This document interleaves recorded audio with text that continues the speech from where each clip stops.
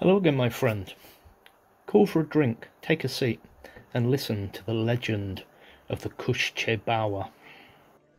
All over Ireland, not only do we listen for the sounds of a wailing banshee, we will also be on the lookout, fearfully so, for the Cóiste Bodhar, the Irish for the deaf or silent coach. It's more commonly known as the death coach. It is said that if death is upon us or someone we know, mainly a family member, then it cannot return from whence it has been sent without a passenger.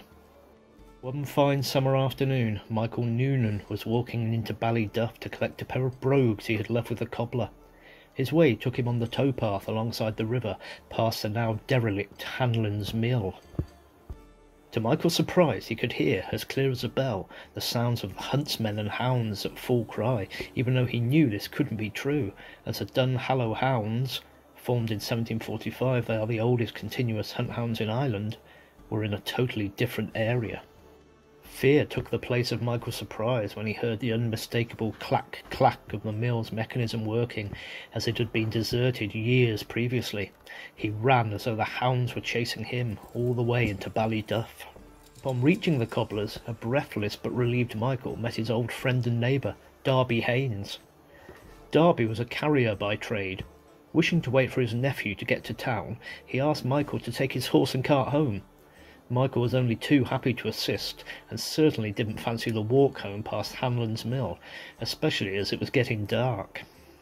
The dark, as it turned out, was to be the least of Michael's worries that night. The moon rose full and bright, clearly lighting the road. Michael knew the horse had had a hard day's work, so he drove slowly home. Settling comfortably back in his seat, Michael lazily watched the reflection of the moon in the river, letting the old horse lead the way.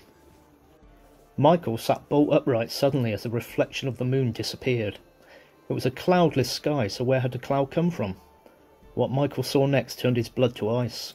Looking around, he saw a large black coach drawn silently alongside him. The coachman and the 6 coal-like horses were all draped in black. However, if this was not terrifying enough, they were all headless.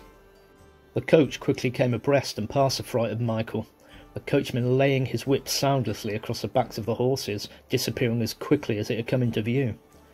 Michael Noonan, trembling, somehow made it home, settled the horses in the field, and got sleeplessly through the night.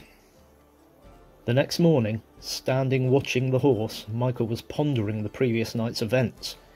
Daniel Madden, a huntsman to Mr. Rixton of Ballygibbon, came riding into view at a mad pace.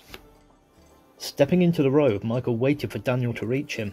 "For the love of God, don't stop me," gasped the rider. "Whatever has happened?" Michael asked. Madden was able to gasp out. His master had fallen ill and was close to death's door. He told Michael if he wished to help, he was to run and fetch Kate Finnegan, a midwife. Michael went as fast as he could, but of course he knew it was too late when he realised that the Cóiste Bodhar had claimed its latest passenger. And there you have the tale of the Cóiste Bodhar. If you enjoyed the story, please like, subscribe and leave a comment below. And stay safe, my friend, and I look forward to seeing you again very soon.